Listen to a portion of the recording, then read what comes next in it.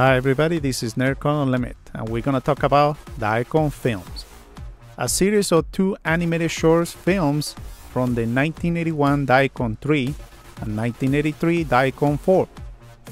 It's a Japanese science fiction convention by Daicon Film, on which go to become the company Gainax, and later it became Trigger, and that company make the famous anime Gurren Lagann and Kill la Kill.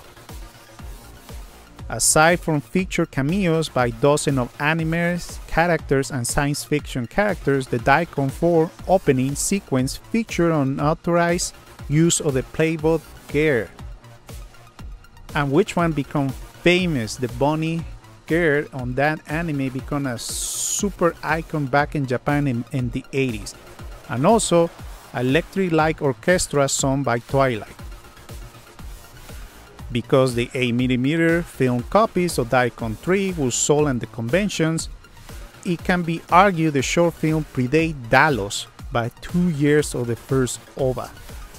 Daicon IV opening animation clamped to the Playboy suit, an old version of the same gear take on a new notable adversaries from around the galaxy. From dueling with the lightsabers to surfing with the magic sword Stormbringer, there is no shortage of action.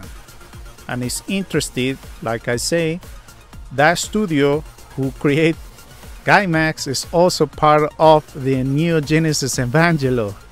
Interested of that. That's when the animators become what today one of the classicals anime ever. This is NerdCore Unlimited, and see you soon.